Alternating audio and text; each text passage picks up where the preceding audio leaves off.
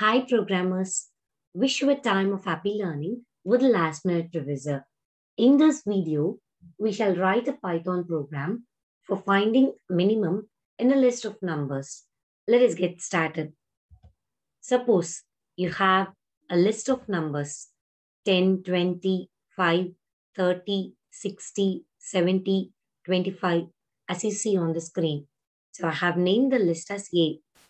There is a built-in function to find minimum in the list A. The function is min. So if I give min of the list name, that is A, I'll be getting the minimum in the list, that is 5. Now, let us explore the logic to write our own code to find minimum in a list with an example. Consider a list of 6 elements, 10, 50, 20, 5, 60, and 35. So as you see on the screen, we have 6 elements and the index begins at 0 and ends at 5. So element at index 0 is 10, element at index 1 is 50, index 2, 20, 3, 5, index 4 we have 60, and at index 5 we have 35. So now, what I'm going to do is that I'm going to assume the element at index 0 as the minimum. So I'm assuming 10 here as minimum, and I'll be going through the elements in the list. So here, first I'll be checking with the element at index 1. So 50 will be compared with 10.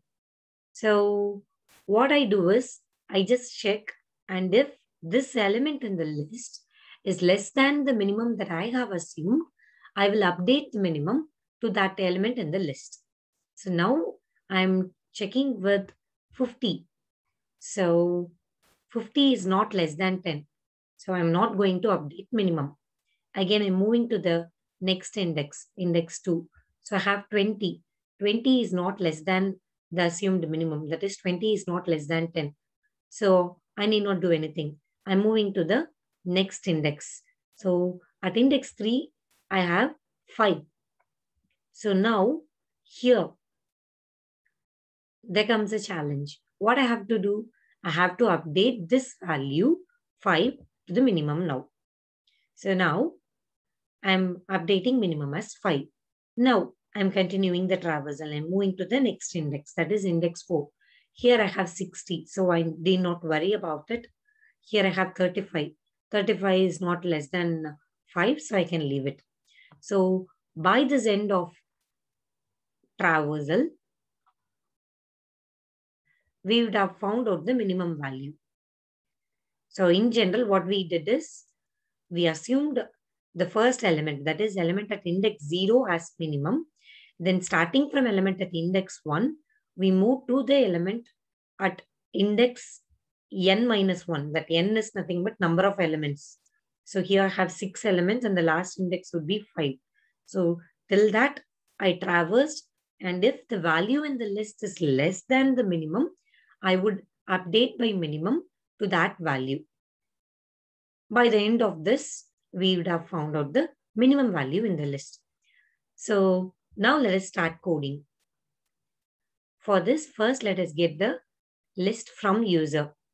If you're not able to understand the line, you can check out the link in the description box.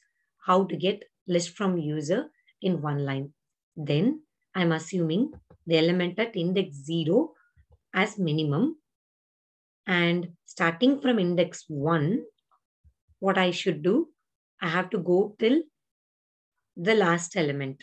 That is length of the index minus 1 would be that. Here, since I'm using for loop and range, I have to mention it as length of numbers. Okay, so till 5th index I have to do. If the element at that particular index, that is if numbers of index is less than the assumed minimum, what I should do? I should update the minimum as that element, that is numbers of index. So by the end of this for loop, The variable minimum will be containing the minimum value.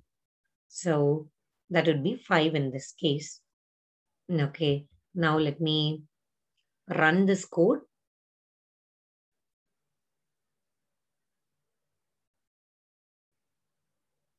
Let me give the same input. 10, 50, 20, 5, 60, 35.